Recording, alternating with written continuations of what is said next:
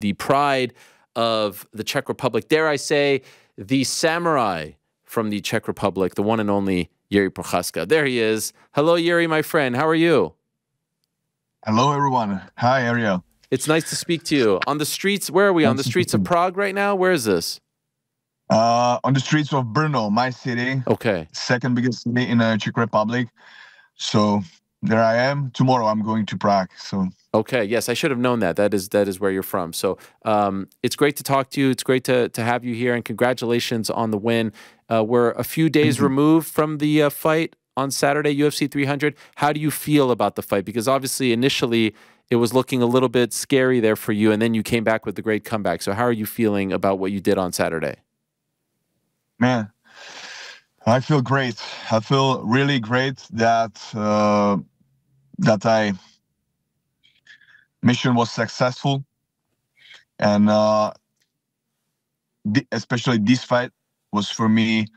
I don't want to say like personal, but it was for me something really important because all that preparation after the fight in New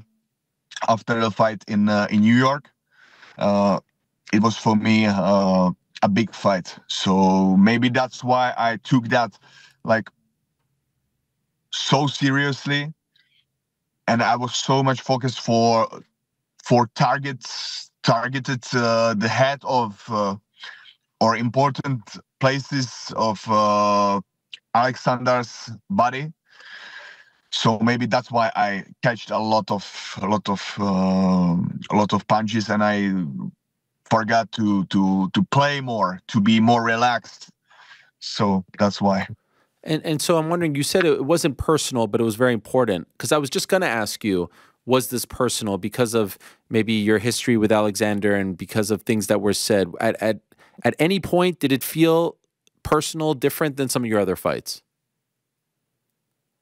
Like, you mean because of his trash talk, or his yeah. No, it was not because of that, but just because one reason, because of the New York's fight with Pereira. After that one, I felt like, man, this next fight, I have to give everything in a preparation, in time before the fight. So I was like too much intense, and now I'm calm, and I feel everything is on the right way. Is that good? Like in another fight, in another situation, should you, or do you want to be less intense, to put less pressure on yourself in a situation like this, or do you need that in order to perform at your best? I don't need to like too much pressure on myself, but especially this one, maybe these some talking from Alexander helps to be more in that focus. But the most important for me was to win this fight and show that that's my place, that's my space in the cage. And no matter what you want to do, your punches, I don't want to say are nothing for me, but I know how to catch a punches, and I know how to go through, like totally through the opponent. So after New York, after the Pereira fight, was there any moment, you know, we spoke a couple of times, but I'm just wondering, now that it's over, was there any moment where you doubted yourself, where you wondered if you can get back to your old self, if you know, you'd be able to get back on the winning track? Did you ever have moments where you were questioning your skills and yourself as a fighter? Sure. Yeah. That was because every time, every fight is showing, not just me, showing all the fighters how we're living, how we doing our preparations, how we living our way in a life. So every fight is for me like the mirror of my life. Yeah.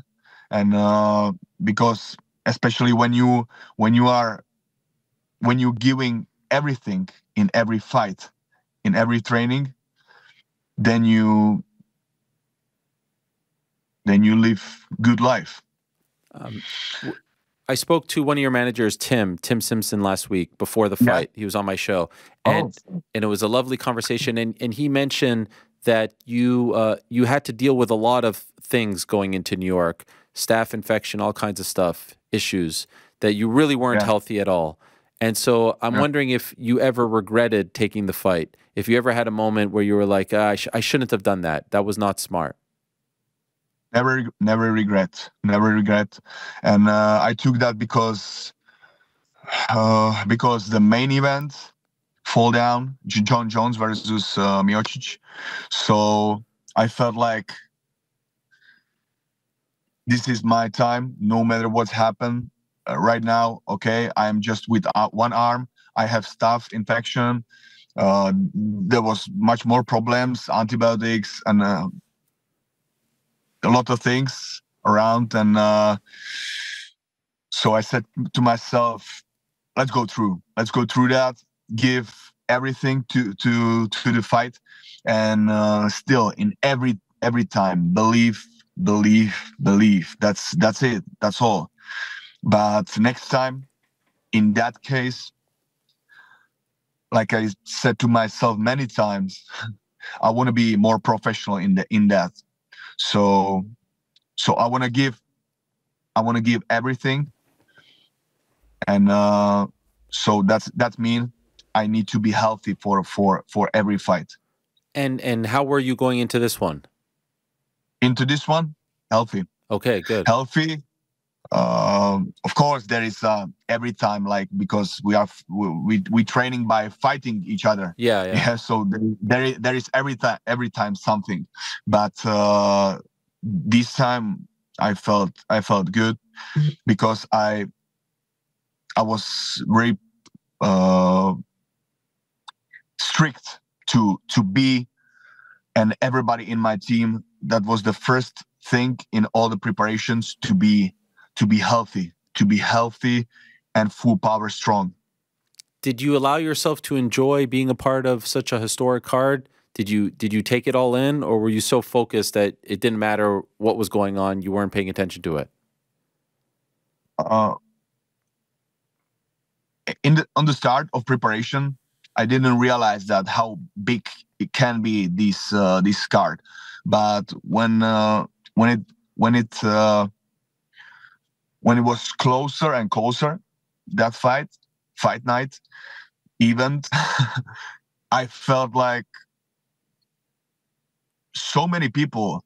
There is a much bigger focus than other events. Yeah. So I felt like it's looked like it can be a really important night. So I really appreciate it. Doesn't matter.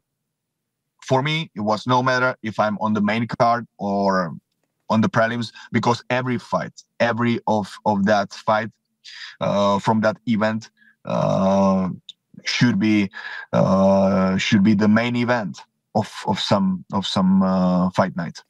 And what about this video that we saw on Saturday morning where a fan saw you outside the arena? This is an incredible video, and especially the commentary. Did you see this video of the fan? And he's afraid to go up to you like you're a lion in the zoo or something like that. So could I ask, what were you doing? Like, what time did you go there, and why did you go there? I think it was a night time, and I'm doing that every night. If you're working with visualization, with your higher yourself, and with the most beautiful idea of your life, the vision. So then and when you are open to follow that idea, because sometimes it's not easy, but we all we doing that. We doing that. We do that like harder and harder sometimes to ourselves. So that's the like law of it have a name. It have the name like law of attraction. Attraction. Yeah, Yes. that's the right word. Thank you. That's it. And when I started to do that on my high school when I was 17-year old, and this technique, it's just about ourselves, about every people on this planet to have a focus for that, because when you use this your ability to do this beautiful work, then you realize, so there is no limits, really. There is no limits. Everything what you can imagine, that's something what is connected, when it's connected with you, and when you feel you are on the same vibe, that's beautiful way then. so every night that you were in Las Vegas at night, you would go there to the arena? It wasn't just Friday? Sure. Yeah, every night. And did people come up to you? Did they recognize you? Many times I just took a cab and nice. And to be in a secret. And how long are you there for? It's no listen, it's no matter the place. The place is no matter. I just went there because I wanted to feel a vibe of the arena. Yeah. I was in the arena more than 5 times, so I know the space inside, and but that's something what I'm doing like ritual. I love it. So yeah, it's very unique. You don't see a lot of fighters doing this. Sure, it's. I think I'm not. I'm not like. It seems like it's unique, but when you really follow your way, your connection with your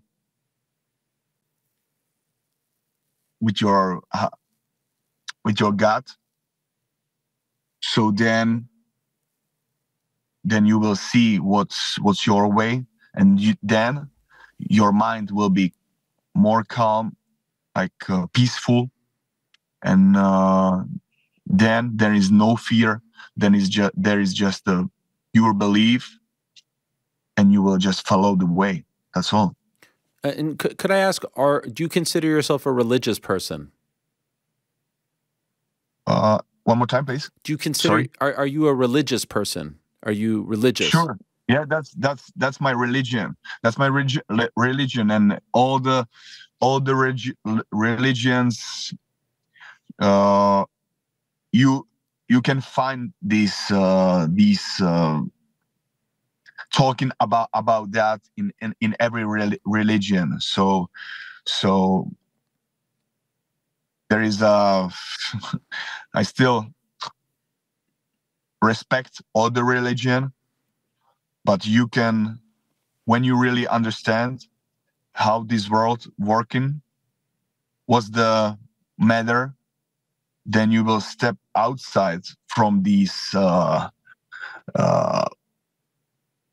trying to be richer or bigger or better than whoever. You will just follow your way to be happy, to live fully. That's all. I love it. As far as the fight is concerned, going into the second round, how are you feeling in between the first and the second? Considering his first round, were you starting to get nervous, question? Did you realize, okay, I have to do something dramatic? What are you thinking going into the second round? Before the end of the first round, I started to feel calmer, because uh, I realized how to find a way to catch him. So that was the pause, the break between the rounds was for me like really. I get more peaceful, more self-confident, and I started to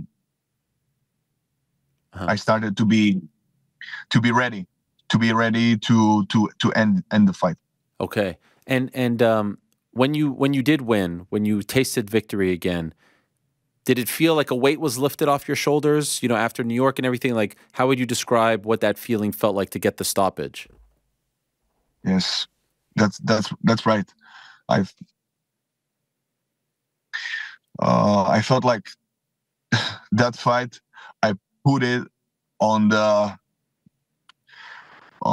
like on the too much one side, like pure aggression, pure hunt, pure following just one target, pure violence, and I totally like forgot to be uh, in the mastery, to be more technical, to work more, and to do more setups.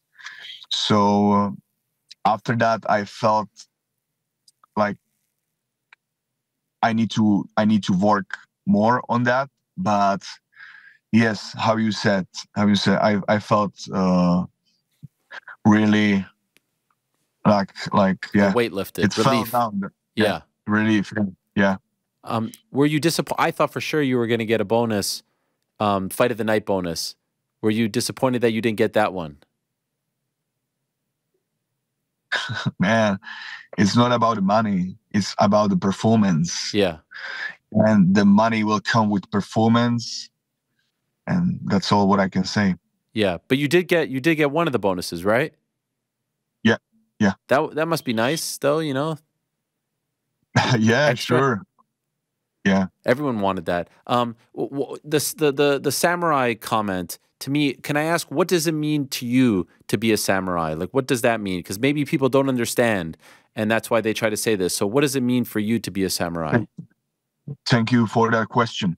Thank you for that question. For me, to be a samurai, that for me is about the attitude, what you have in your life, about the paradigm in your life, how to see some situation. And sometimes you don't need to be samurai, because this attitude, this role is not effective in every piece of your life. Yeah. So that's why I'm not just using that for fight, but uh, we, like I said many times, we all need to follow something. We need to understand our lives, like our brain, our mind needs to understand our lives and what we're doing, why we are doing that, by some theory, by some ideas. And these ideas about Bushido moral code help me to be honest to the way uh, what I'm following, and that's all. That's all. You have to find just something what resonates with you, and samurai ideas resonates with me. There is in the world, there is not just samurais, but there is honor warriors, like knights.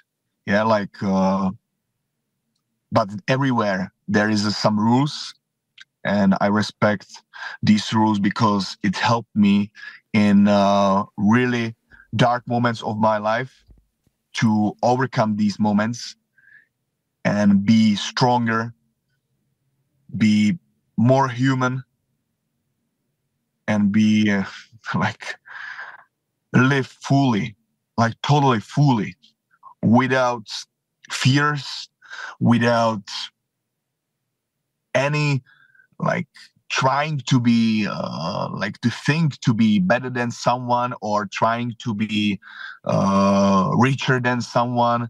No, like no thinking, because that's fear. That's that's just, there is no place for these things, and for the false, for something was not true. Yeah. And that's why it helped me to live fully. And I don't know how to what's to give to my coach to pay him for these lessons, especially for that book. And because that's something what resonates in me so deeply, that I can't fight or do this show, whatever, without speaking about that, without to let them know the people about these things. Because I think especially in this age, there is too many people who's just trying to understand their life, trying to understand why to wake up and find some way. And that gave me the meaning in my life. I saw a video yesterday of you outside, the video that you posted where you're shirtless outside. What do you do? It looks like you're in the woods. What are you doing there? Yeah, this is my training place. And I had a training there, my morning training. So that's from that. All right, back at it. Were you surprised that Alex knocked out Jamahal in the first round? Ooh, I have to say, beautiful work. Like really, really beautiful work. And that's all I have to say. That's all I can say, because it was really, really nice work. But were you surprised? Like, did you think that was going to happen? A little bit, but I thought like Jamahal can show more. He should show more action, because everybody knows he's when Pereira keeping the pressure, it's a big problem, same as in me. And when he's under the pressure, then it's much like everything going on your way, the best way. Do you agree? There are some people I've seen them say that they like the idea of you fighting Jamahal next. Do you like this idea, or do you like another idea for you next? I like to fight for the title, especially after that decision in New York.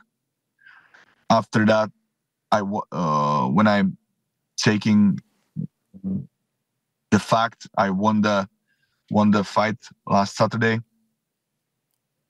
That's only thing what I just feel right now to be, because I feel that maybe my performance last Saturday was just like